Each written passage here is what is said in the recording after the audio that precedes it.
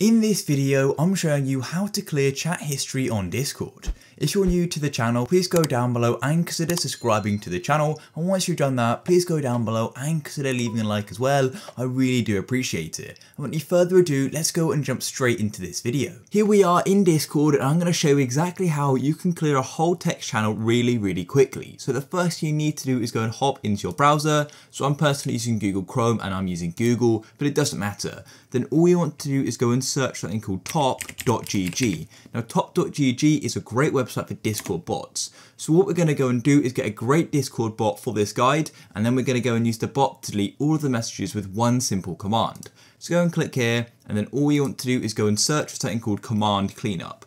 So I'm just going to have to go and accept to this, and then all you want to do is go and search for command cleanup, just like so. And then all you want to do is scroll down until you can see this one here with this logo. Go and click on it, and it's going to take a moment to load, and here it is. Then all you need to do is go and invite just here, and it's going to go and launch Discord. And what we have to go and do is allow it to go and join our server, and we have to choose which server.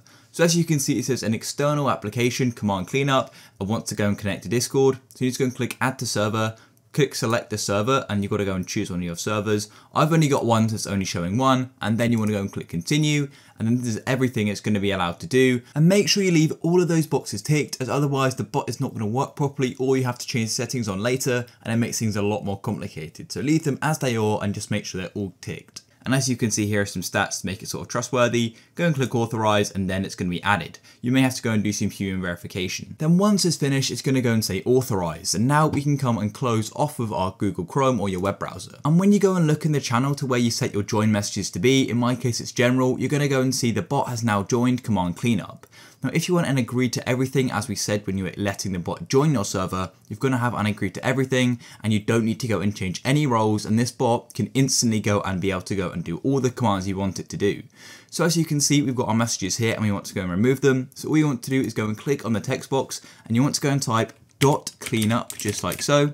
And then all you want to do is either put all ALL, and that's going to go and delete every single text message in this channel. So do just remember that. If there's anything you want, make sure you go and save it or take a screenshot of it. But if you just want to go and delete a few of them, you can go and put a number. In this case, I want to put all, so I'm going to do .cleanup all, press enter, and as you can see, it's gone and done it. It's going to go and say successfully deleted 25 messages, and it's even going to delete that as well. And that's literally it, guys. If you found this video useful, please go down below and consider subscribing to the channel. Leave a like for more. Peace.